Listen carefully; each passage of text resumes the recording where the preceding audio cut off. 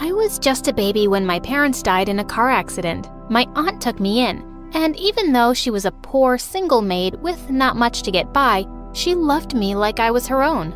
Once when I was 4, Aunt came home on Christmas Eve looking bone-tired. But when she took off her hat, I almost fell down in shock. Her long, beautiful hair was all gone. She looked like a boy. Don't look so worried. It'll grow back. I sold my hair because I didn't want another Christmas to go by without you having a present. She took out a beautiful necklace with my name on it and put it around my neck. I couldn't believe she'd done this for me. Aunt would always leave me with the neighbors when she went to work. But once when I was 6, they had to go out of town and she had to take me with her. My jaw dropped when I saw her workplace. Our whole house could fit inside the hall of this mansion. Now I see why you're so tired all the time, Auntie. You need a car to get around here. The lady of the mansion overheard me and laughed. Oh, aren't you a little cutie pie? Why don't you come meet my son, Jeff? Just then, a boy my age walked up to me and gave me the warmest smile. Hey, wanna go play in my room? Yes! And that day was the day that changed my life forever. I met my best friend. I loved hanging out with him, and I begged my aunt to take me with her often. Soon enough, Jeff's mom arranged for his private tutor to teach me too, so now I had a reason to go every day. As I grew older, my aunt started paying more attention to my looks. One day, she came home with a bag full of cheap makeup. You're a pretty girl, Nancy. You have to always look perfect when you're hanging out with Madame's boy. But, Auntie, we're friends, and he knows what I look like. Why would he care about my face? But she wouldn't hear a word, and after that, I always had to go to the mansion with a fully done-up face. Over the years, I realized that I had totally fallen in love with Jeff, but I knew I was just the maid's niece, and he'd never feel the same way about me. Once when I was 14, I fell really sick and couldn't go to the mansion for a week. But when I was alone at home one day, someone rang the doorbell and I was shocked to see that it was Jeff. Nancy, I was really worried about you. And with that, he suddenly hugged me. I totally panicked. I pushed him aside and ran to my room. Gosh, I looked so pale and terrible. I quickly applied makeup to my face and hurried downstairs. Why are you wearing makeup? Because I'm not pretty enough without it. Nancy, please go and wash your face. Can you do that for me? Okay, but will you promise to be nice? I promise. When I came back with my washed face, Jeff put his hand on my chin and held my face up. Nancy, you're so beautiful. As he pulled me closer, I saw his eyes were tearing up. We kissed and there were fireworks exploding in my head. He told me to take care of myself and left. I was excited and nervous about seeing him the next day. But when we got to the mansion, I saw his mom was busy supervising some men as they were taking out furniture from the house. She called me and handed me an envelope. This is your aunt's salary. A little something for you too. I'll miss watching you grow up, Nancy. What's happening, ma'am? Where's Jeff? He left last night because he transferred to a high school in Paris, and I'm going there too. Maybe we'll see each other again someday. She pulled me into a warm hug and then walked away. I was so scared, thinking I'd never get to talk to Jeff again. But he emailed me a week later, and we wrote to each other every single day. His life in Paris seemed amazing. But soon, the emails got less and less frequent, till they just stopped altogether. He seemed to be really busy with his new life, and I figured it was time for me to move on with my own. By the time I graduated from high school, I was working 2 jobs, as a cleaner at the mall and a librarian's assistant. One day when I got home, I found out that my aunt had broken her foot. I slipped at work and the doctor said I can't work for weeks. I can't afford to lose that job, Nancy. You won't, okay? I'll go instead. The next day, when I was cleaning one of the guest rooms, I came across a portrait of Jeff. As I touched it gently, a high-pitched voice suddenly made me jump out of my skin. Are you drooling over that dork?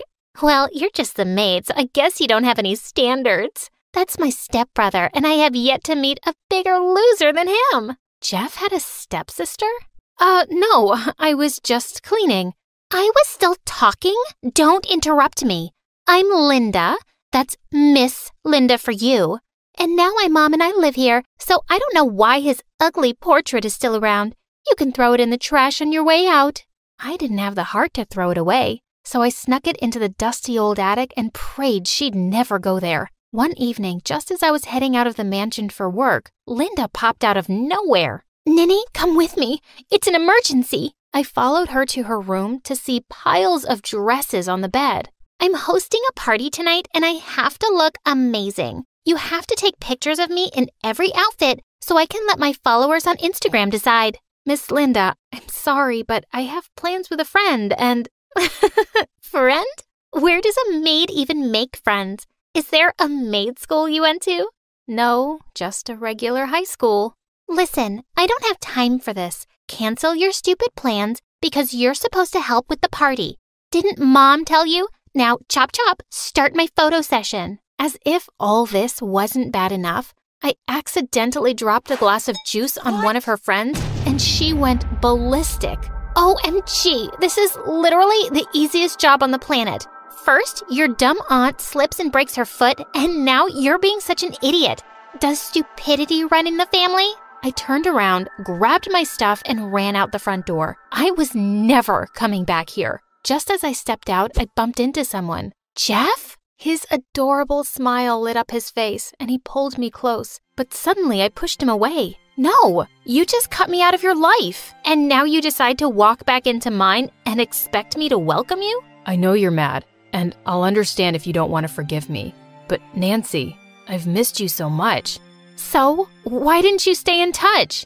I tried, but I had Dad watching me like a hawk. He did his best to make sure I wouldn't contact you because he felt you were distracting me. I'm so sorry. I looked at his face and I knew he was being honest.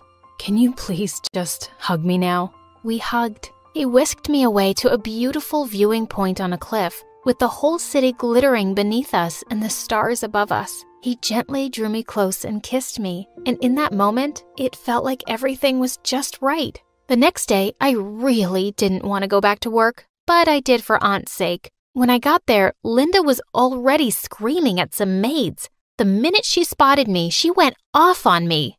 Here comes another idiot. Did you think elves and fairies were going to come at night and clean this mess? It's still waiting for you. Get to it. Now!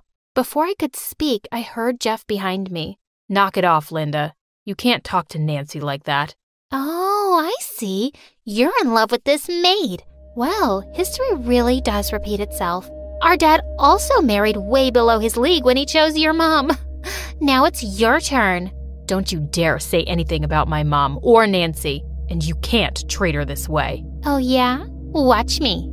And with that, she walked up to me and slapped me, and I just snapped. I pushed her to the ground, and just as I was about to punch her stupid face, Jeff pulled me away. Linda's mom came running at the commotion, and she fired me on the spot. I don't want you or your aunt to ever set foot in this house again. When I went home and told everything to Aunt, she burst into tears. Please don't be upset. I promise I'll find another job. But just then, Jeff spoke up. You don't have to. Please, let me help you.